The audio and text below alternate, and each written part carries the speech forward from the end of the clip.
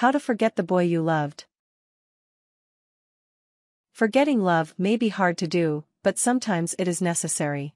It can be psychologically challenging to overcome a breakup, but taking certain steps can help.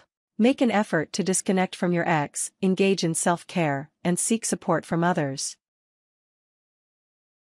Part 1: Disconnecting. 1. Taper off contact. Oftentimes, people hang on to their ex's past. What is healthy? If someone is absent from your life, it's best to work on letting go of the relationship. The first step is tapering off contact. People develop strong emotional attachments in love. They tend to see their romantic partner as the first person in their life they contact when they need emotional support. When a relationship ends, it can be hard to move away from your ex as you go to for support. In order to get over the relationship, you need to make an effort to do so. Do not call, text, or email your ex. If necessary, temporarily block him on social media to avoid the temptation to contact him through something like Facebook or Twitter. Minimize the amount of time you spend with your ex and do not engage in activities together that increase feelings of attachment.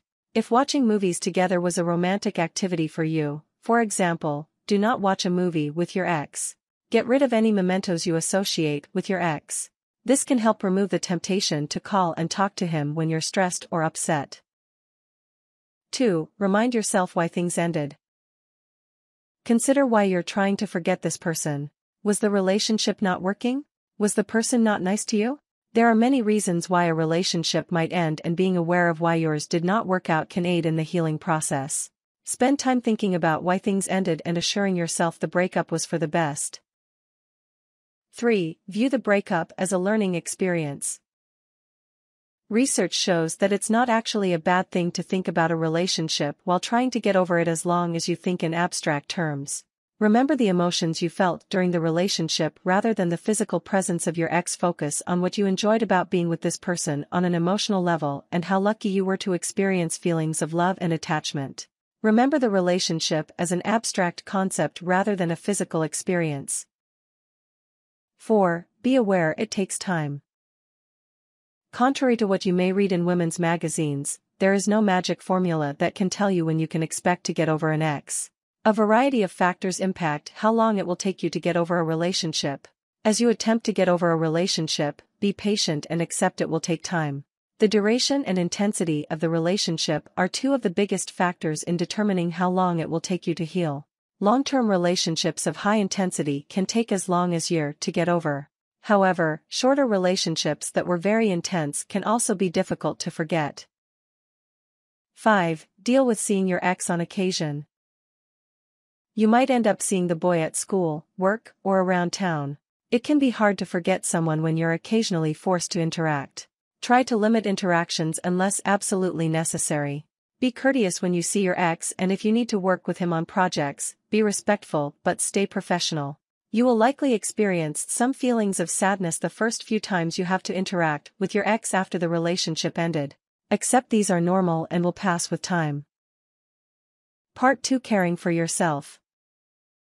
1. Get busy. While it's important to acknowledge and experience sadness in the wake of a breakup, dwelling on negative thoughts too long eventually becomes counterproductive. Try to stay busy with a variety of hobbies and activities to stop yourself from lingering in sadness. Find something you enjoy. You can go to a museum, see a movie, do a puzzle, play a video game. Anything that keeps your mind focused on the present moment can help you avoid thinking about your ex. Create time and space for your hobbies. While it seems strange to stick to a schedule for leisure activity, sometimes this is the only way to get yourself out of the house after a breakup. Promise yourself you'll spend at least 3 nights a week going out, or swear you'll only spend 1 weekend night in alone. 2. Socialize. Spend more time with a friend, siblings, classmates, and other people you're close to. Being alone can lead you to ruminate on negative thoughts, so heavy socialization is vital when it comes to moving forward. Make plans with people you know and make efforts to get to know new people. Attend a club or meeting. Go to a bar alone and talk to a stranger. Attend poetry readings or art shows and see if you meet anyone. 3. Strive to stick with daily self-care routines. Many people fall into the trap of not caring for themselves in the wake of a breakup. As hard as it might be, continue to practice self-care even when you're feeling down. Keep up with eating and sleeping right. Go the gym if you work out regularly. Try not to let day-to-day activities that help you feel your best fall to the wayside. Push yourself. Doing basic day-to-day tasks might take extra effort during a breakup, but poor eating, hygiene, and fitness habits will only exasperate a bad mood. 4. Cut back on work. While it's important to keep up with self-care, cut yourself some slack in regards to work. Some people feel throwing themselves into work is a great distraction, but this can create a negative pattern. It can be hard to go back to a normal workload once you're feeling better. Try to put in less effort than normal at work and, if possible, take a mental health day to spend time taking care of yourself. Part 3. Seeking support. 1. Connect with friends and family members. As stated, the attachment you feel to an ex is what makes breakups so difficult. You end up feeling lonely and isolated when this person is suddenly out of your life. Work on forming closer relationships with friends and family members to fill in the gap your ex left. Relying on people can actually require some training on your part. You might have to force yourself to call your mom or your best friend after a bad day instead of your ex.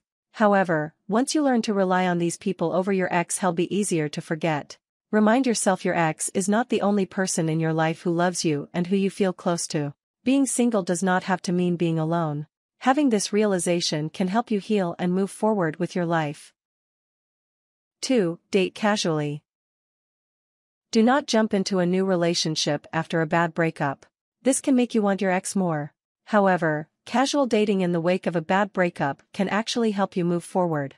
It reminds you that you are attractive, desirable, and will find someone again. Go on casual, fun dates. Have a friend set you up. Attend a singles mixer. Try creating an online dating profile.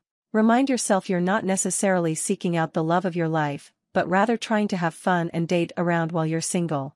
This can help you shift romantic focus away from your ex and out into the world of potential matches. 3. See a therapist, if necessary. If you have pre-existing issues with depression and anxiety, you may need the assistance of a therapist to get over your ex. You can ask for a referral for a therapist from your primary doctor. You can also get a list of therapists from your insurance providers. If you're a student, you may be entitled to free counseling from your college or university. Tips. Treat yourself to something you would not normally indulge in, like a day at the beach or an expensive clothing item. Share your feelings with those you're closest with. Most people have gone through a breakup and might have advice that could help.